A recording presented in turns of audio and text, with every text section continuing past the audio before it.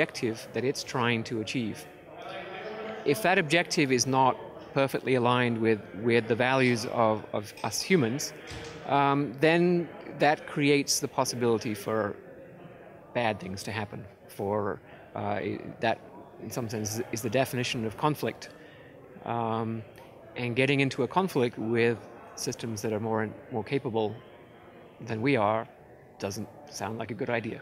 So the solution seems to be that we have to make sure the values of the machine are aligned with the values of the human race.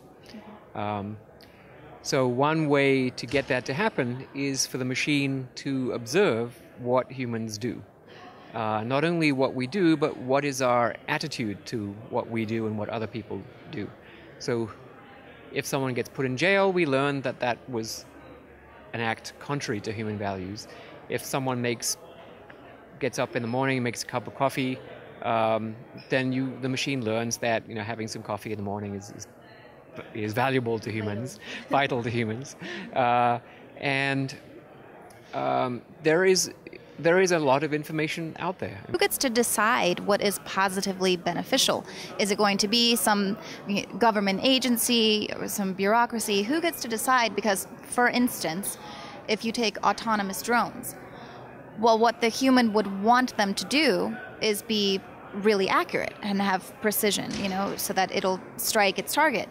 But maybe the person on the receiving end of that drone strike, that's not going to be beneficial to them. And we know sometimes war is waged for the wrong reasons, and people decide for the wrong reasons that they want this machine to do their bidding, basically. So, I mean, that's not really something that people can even backtrack. That technology is already there. But so who kind of gets to decide what's beneficial? And is there any way to control some of the systems that are already growing? So that's a great question. I think the issue of autonomous weapons is a very immediate one, and in some ways much more immediate than the kinds of things we've just been talking about. And my own view is that it's a mistake to think just about replacing current functions that are done by humans with machines. So right now we have drones, but the targeting decisions are made by a human who is getting the remote video feed from the drone, and the human identifies the target, and the human pulls the trigger. And so people are talking about, is it acceptable to replace that particular function with a computer program? And the argument then focuses on accuracy and moral agency and liability and responsibility, and whether it exactly fits the Geneva Convention and issues like that. And that argument is playing out right now in the United Nations. So it will get resolved one way or the other, and that's the right place. I think the collection of nations of the world need to decide on what kinds of military capabilities are actually allowable. Yeah. But the reason I think it's a mistake is because it assumes that everything remains the same, that we just replace an existing human function with an algorithm or a machine, and nothing else changes. But in fact, if you have autonomous weapons, you're going to have an arms race of autonomous weapons, because once you have autonomous attack weapons, then you need autonomous defense weapons, because human reaction times are going to be too slow. You're going to then look at autonomous attack weapons that are anti-personnel. For example, clouds of miniaturized flying robots against which it's impossible to defend. And you could imagine getting to a situation where the life expectancy of a human soldier would be 10 seconds on the battlefield, and life expectancy of a civilian, if a government used those weapons against its own population, would be 2 seconds. And you could wipe out every inhabitant of a city in a few minutes for a few $1 million. This is just not a direction that I think we should go. No. We've made decisions about biological weapons, for example, in the past, that this is not a direction we should go, and we've stopped. And my view is that the arms race that would ensue if we do go ahead with autonomous weapons would be disastrous.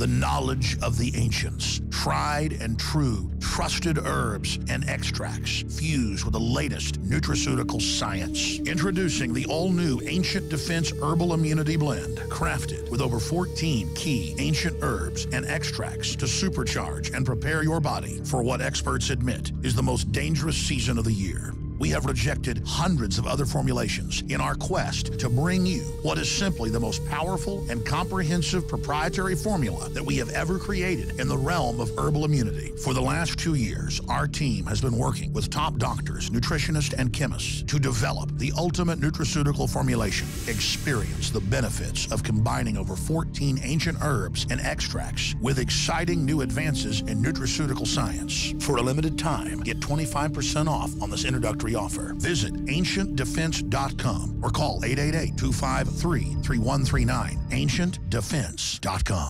Every year we make resolutions to lose weight and get in shape. And the truth is, it's hard, even with diet and exercise, because of toxic food and our environment that is stressing our bodies more than ever before. Working with experts in nutrition and biochemistry, I found that super high-quality nutraceuticals, in addition to my diet and exercise, were the answers that synergistically worked. I could see the drastic changes every day with the amount of weight I've lost, my increased stamina, and more of a twinkle in my eye.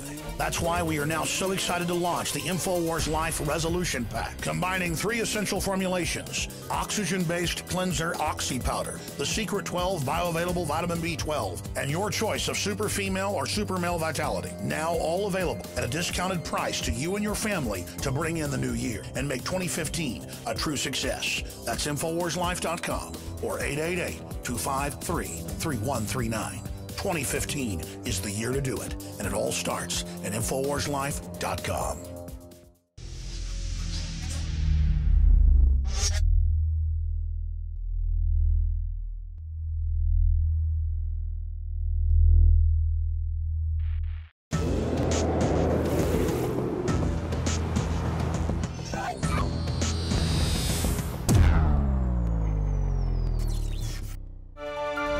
Well, we know that the CIA has been controlling corporate media for decades. That came out in the 70s when those revelations came out during the Church Committee. But now Dr. Udlo Ulfkot, he's the editor of a Frankfurt paper. He says that the CIA routinely plants stories in the establishment media, and this includes stories that are not only untrue, but they've resulted in the death of thousands of people. And he points out some examples of stories that he was ordered to plant in his newspaper over the years, including a story that Libyan President Muammar Gaddafi was building poison gas factories in 2011. There was a bogus chemical weapons stories that were appearing in the media prior to the invasion of Libya. Of course, that ultimately resulted in the death of 30,000 people. And similar fake stories were also used as war propaganda in the lead up to the invasion of Iraq. These were summarily dismissed as intelligence failures. Never forget Nurse Naira. But look at this double standard. On Monday, a former CIA employee, Jeffrey Sterling, was convicted of giving classified information to a New York Times reporter.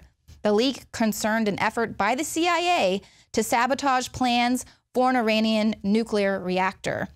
Now, the Attorney General, Eric Holder, said that the disclosures place lives at risk, and get this, he said that they constituted an egregious breach of the public trust by someone who had sworn to uphold it. Oh, the irony. It's maddening there. They say the very things that they are guilty of.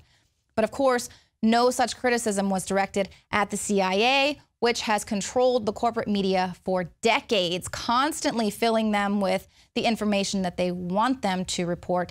And now it's not just the federal government, but it's trickling down to the state level. I've been to several press conferences, and oftentimes they will tell you what they want you to hear, not so much what you want to know. This could be as simple as just handing you a press release, these are the only topics that we want to talk about, or a politician abruptly leaving the stage after their speech has concluded. So I'm very curious why a governor in Indiana feels the need for his own media outlet. It could be very benign subject matter, such as maybe talking about the Hoosiers, pictures of his family and friends hanging out with the constituents at barbecues and so forth. But is it unethical for somebody to use taxpayer funds to promote themselves in a positive light? Governor Mike Pence is starting a state-run, taxpayer-funded news outlet that will make pre-written news stories available to Indiana media, as well as sometimes break news about his administration, according to documents obtained by the Indianapolis Star. The news service has 2 dedicated employees whose combined salary is nearly $100,000, according to a search of the state employees' salary data.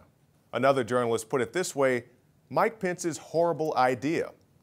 In recent months, the administration has hired staff, including a former journalist. They have written test stories and quietly worked toward the launch date. And this is Just In News Media. This is the organization that wants to launch the news outlet, and I do believe it's going to start up pretty soon. And for all the previously mentioned reasons, yes, this does concern me, but it's not just in Indiana. We see via the FCC, the government is controlling a lot of what you see on mainstream television. In 2014, the FCC commissioner lifted a lid on a shocking White House proposal that would put researchers in the newsroom with reporters, editors, and station owners to find out how they decided which stories to run with. It's very shocking indeed, and yes, I do believe that will lead to media censorship, people being intimidated by constantly having somebody looking over their shoulder. And let us not forget that the CIA will now openly propagandize Americans. That's an article from 2013 by Kurt Nimmo. And we'll end tonight with this. The government has promised to stop lying because of sites like the Drudge Report.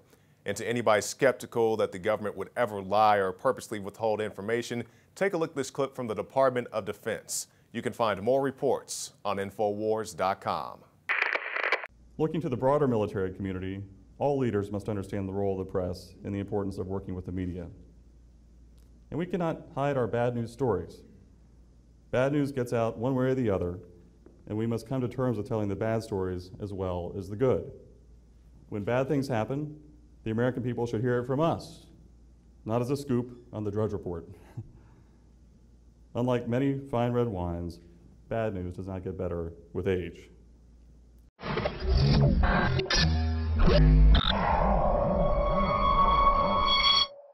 Sold out for weeks due to the difficult and extensive proprietary process behind its creation, the exclusive INFOWARS Life Secret 12 formulation is now back in stock in the last limited shipment of 2014. The most bioactive form that has been created with our proprietary process. This ultra-clean vitamin B12 nutraceutical has been carefully crafted and developed over the last 2 years and is based on cellular science of how your body actively absorbs essential nutrients. Secret 12 is taken by mouth, right on the tongue, and then swallowed. No needles, no injections. Vitamin B12 deficiency is linked to scores of serious problems. And Secret 12 is a fusion of 2 organic proprietary forms of vitamin B12, bringing you a true nutraceutical quality vitamin B12. Secret 12.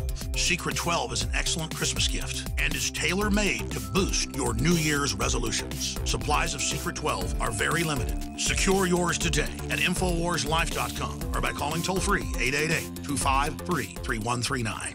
2015 is almost here, and with it comes those New Year's resolutions to finally transform your body the way you want it. There's a reason over 88% of New Year's resolutions fail. Make this year different by equipping yourself with Oxy Powder, the next level in cleansing the body naturally. Using super oxygenation, Oxy Powder, available through InfoWarsLife.com, gently cleanses the body while you sleep with easy capsules. Tens of thousands of individuals have used Oxy Powder to cleanse their bodies and aid in their transformations. Even InfoWars Nightly News Director Rob Dew has been using Oxy Powder with incredible success. Took it that first day, and then I took it for 6 more days after that. 12 pounds melted off in about a week. I'd say a week, 7 days. 2015 can be different. Diet and exercise are important, but a lot of us have already tried that. Oxy Powder flushes it out. Secure your Oxy Powder at InfoWarsLife.com. That's InfoWarsLife.com or 888-253-3139.